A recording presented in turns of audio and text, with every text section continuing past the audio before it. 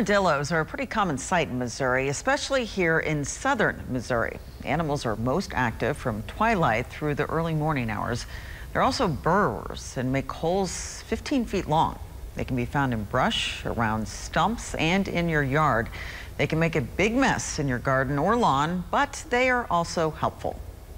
Armadillos help control those garden pests such as Japanese beetles and other grubs that grow up into insects that can hurt our gardens and our farm crops. If an armadillo is causing issues in your yard, you do have the choice to remove it. Consider live trapping them and relocating them. The Department of Conservation says shooting them should be a last resort.